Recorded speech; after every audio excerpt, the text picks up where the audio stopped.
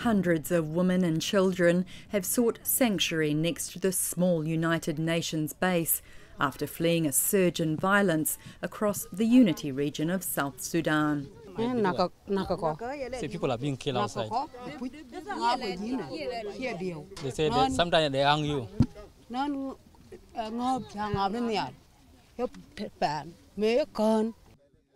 The fighting has been brutal, causing immense suffering. This little girl was shot during the clashes.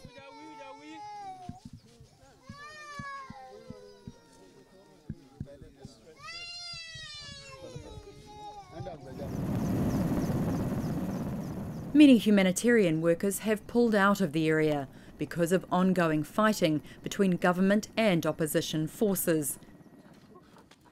The UN Special Representative of the Secretary-General has flown in to talk to the warring parties in the hope they will lay down their weapons and build peace. The intensification of the conflict on the ground here has this huge human impact.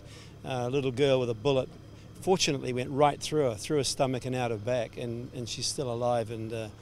But I mean, that's just one example of dozens around here, and we know that hundreds, if not thousands, of people have fled into the swamps. They're living on islands, living on wild vegetables and fruit, just to try and stay alive and just to stay out of the conflict at the moment.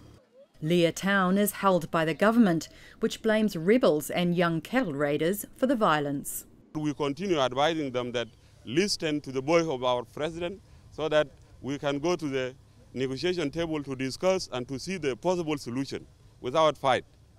I hope peace is here, and we are the people who will bring peace. Together with our president, with our leadership, we will manage to bring peace. Just a few miles away in opposition territory, they say the government is targeting people in villages across the region. The local governor says the community is desperate for peace. The soldiers will come and look for the IO soldiers, not IG, and come and kill the children, kill the old women, kill the old men, and destroy everything. Like now, they burn all the houses. They destroy everything, even the borehole. They are now broken. When they are finished, and then they go back, and then they will broken because people will not come and take them and drink water here. UNMISS is intensifying its patrols to protect civilians and to monitor and report human rights violations.